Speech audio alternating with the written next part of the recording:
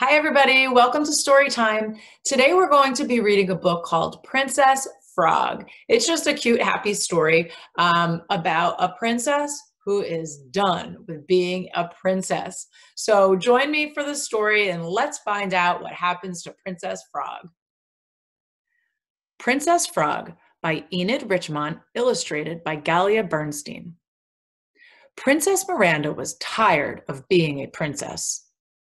She was tired of dressing up. She was sick of crowns and jewels. "You have to wear them," said the queen, "because you're a princess."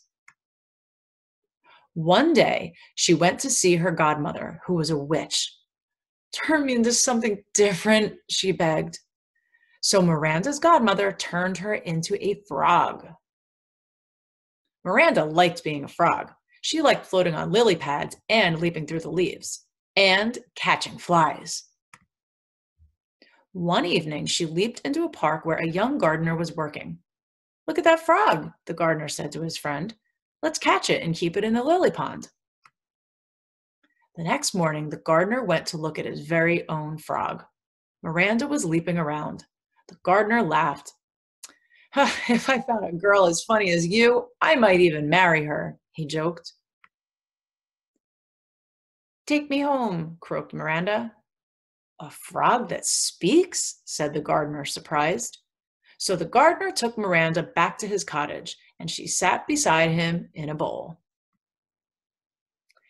"If you give me a kiss," said Miranda, "I might even turn into a princess." I don't kiss frogs," said the gardener, but he did it anyway. Suddenly, a pretty girl stood beside him. He fell deeply in love. "Princess Frog, will you marry me?" he said. But Miranda wasn't quite sure. "No more dressing up?" she asked. The gardener laughed. "Jeans and—" "No more crowns?" said Miranda. "They give me such a headache." The gardener laughed. "No crowns here," he said. "And I'll need to keep leaping," Miranda added. "I'll build you a trampoline," promised the gardener.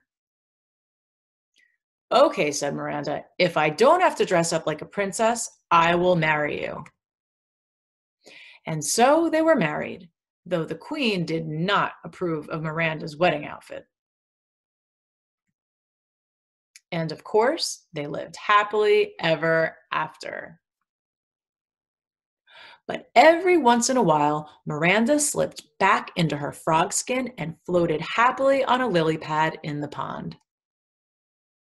All right, so what'd you think of Princess Frog? Have you ever felt like that, like you just don't want to dress up? I know I certainly have. Um, some girls love to wear dresses, some don't. And either way, it's totally okay.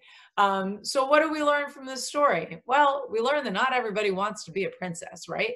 And it doesn't matter what we look like on the outside. We don't have to get all dressed up and be all glitzy. Not everybody likes that. Some people do, some people don't. Either way, it's all right. You just have to be you, right? That theme keeps on coming up. Have you noticed? You just have to be you. You are perfect the way you are. So if that princess wants to jump around on a trampoline and wear jeans to her wedding, so be it, right? That's who she is. And the gardener loves her for who she is, not for the crown that she could wear or the jewels that she has or the beautiful dresses. Doesn't matter. He loves her for her. So I hope you enjoyed the Princess Frog, and I will see you in the next story time. Bye-bye.